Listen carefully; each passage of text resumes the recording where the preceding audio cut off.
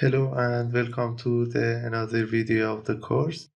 And in this video, we will continue the analytic design of motor by calculation of some direct dependent variables.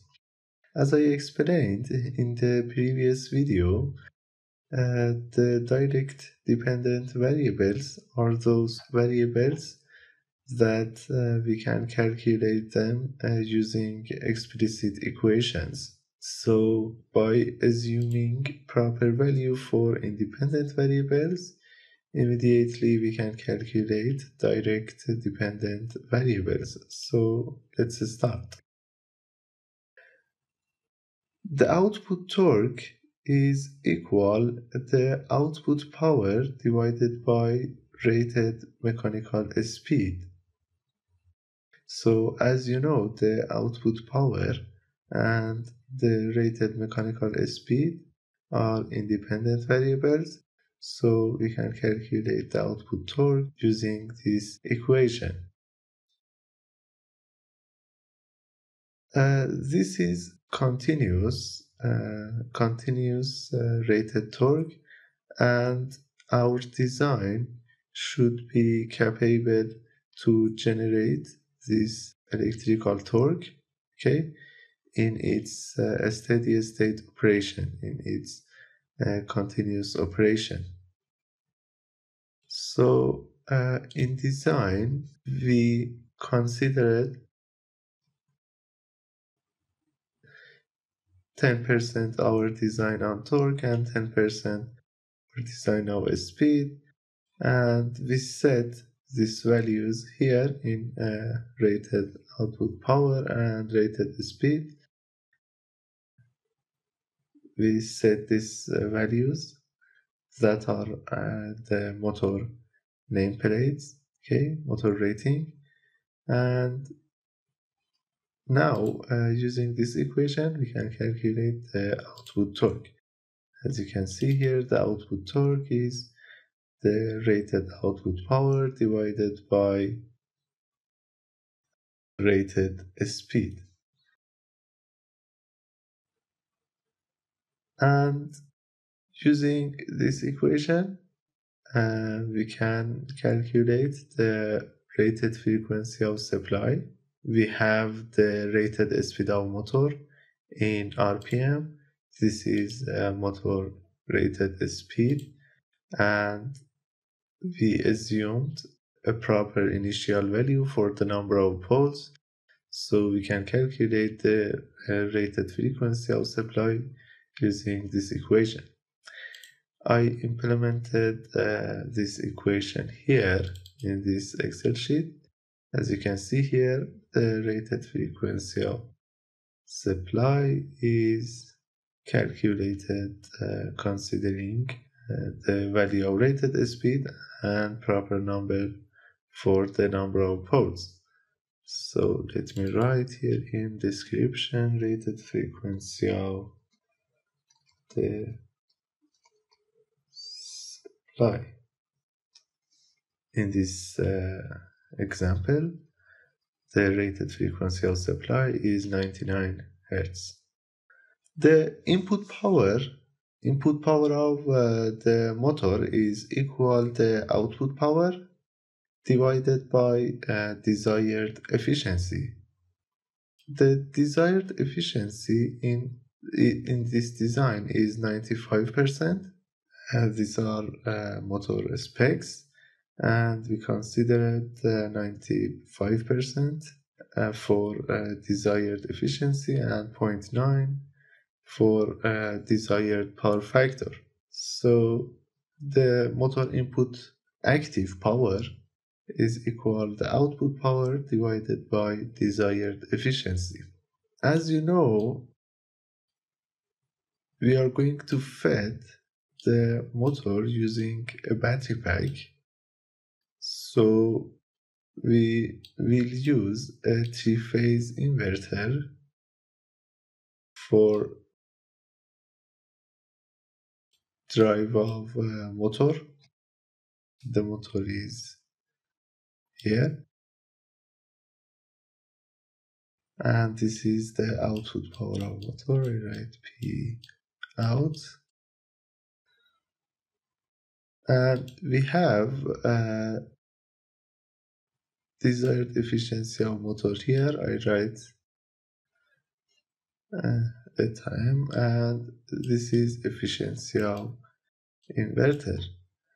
And the overall efficiency overall efficiency of system is efficiency of inverter times the efficiency of motor. This is efficiency of motor.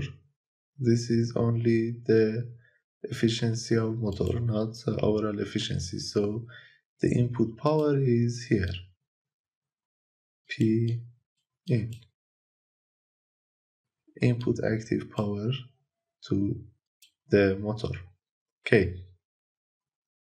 And the input volt ampere is equal the output power, P out, divided by desired power factor times desired power factor times desired efficiency.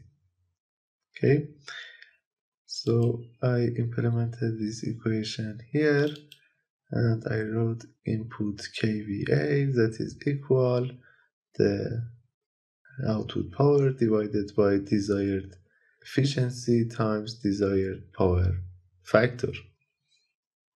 Okay, the next variable is terminal current, and terminal current is calculated using this equation. Our motor is a three-phase motor. The winding has three phases. So the input terminal current is equal input active power divided by SQRT of 3 times line to line terminal voltage times desired power factor. So we calculated the line to line terminal voltage in this sheet, considering a proper strategy for switching of three-phase inverter and voltage of DC voltage of battery pack and a value for voltage drop, and we set the value of line to line terminal voltage equal to 47. Okay, so by knowing the value of terminal voltage, we can calculate the terminal current using this equation. Here in this example, the terminal current is around 70 amperes. Okay, here you can see this equation. So till now we calculated the terminal voltage and terminal current. Now we are going to calculate the phase voltage, phase current, and coil voltage and coil current. Okay, the phase current is equal terminal current for a star connection and is equal terminal current divided by SQRT of 3 for delta connection. As you know, we have two types of connections, okay, two types of connection for three-phase winding, a star connection or delta connection. And in a star connection, the phase current and terminal current are equal, but for delta connection, the phase current is equal terminal current divided by SQRT of 3. I implemented this equation here. The RMS value of phase current is equal terminal current when the connection is a star, and otherwise is equal terminal current divided by SQRT of 3. This is RMS value of phase current. See, for example, if I select delta connection, the phase current, the RMS value of phase current is lower. Okay, let's change to a star connection. And in similar way, we can calculate phase voltage. And as you know, the phase voltage is equal terminal voltage divided by sqrt of 3 for a star connection. And the phase voltage and terminal voltage are equal for delta connection. Okay, I implemented this equation here, phase voltage. If the connection is a star, the phase voltage is equal terminal voltage divided by sqrt of 3, and otherwise is equal terminal voltage. See here, for example, if I select delta connection, the phase voltage, the RMS value of phase voltage is equal terminal voltage. Select the star connection. Okay, the next variable is coil current, and coil current is equal phase current divided by number of parallel passes.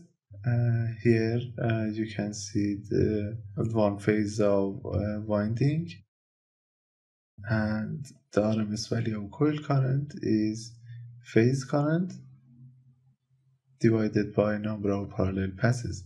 In some application, we need to consider parallel passes because the terminal current is high, as in our case, because in our case the terminal voltage is low and terminal current is high. So here I considered the number of parallel passes in winding equal to 6.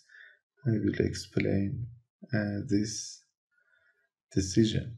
And the next variable is coil voltage.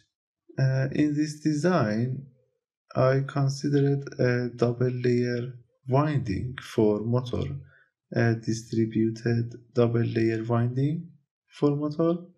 So as you know, the number of coils in each phase is equal to the number of stator slots divided by the number of phases.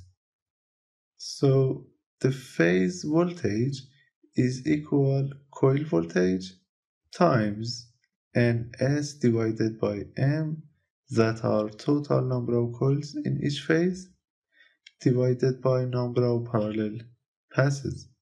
So already we calculated the phase voltage, we know the value of number of phases, we assumed a proper value for number of stator slots and the number of parallel passes, so we can calculate the coil voltage.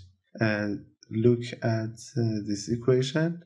These parameters are exist in independent variables. Okay, here number of stator slots, and NP is the number of parallel passes in the winding. So here you can see the calculated values for coil current and the coil voltage. The coil current is RMS value of phase current divided by 6, and the coil voltage is calculated by this equation. This is number of coils per each phase. Number of coils per each phase is equal number of stator slots divided by 3, and the coil voltage is this equation, is calculated by this equation. In this example, the number of stator slots is 36. So the number of coil in each phase is equal 36 divided by 3, that is equal 12, and we have 6 poles.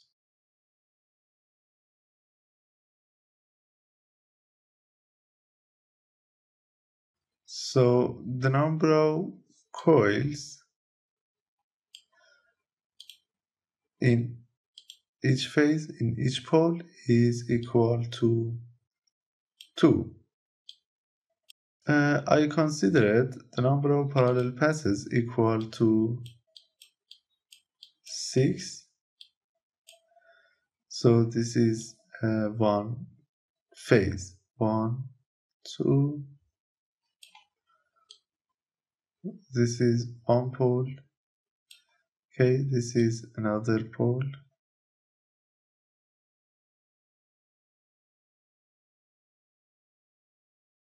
1, 2, 3, 4, 5. And this is another pole. So this is phase current. I phase. And this is coil current. Okay, so the number of coils per each phase per each pole is 2.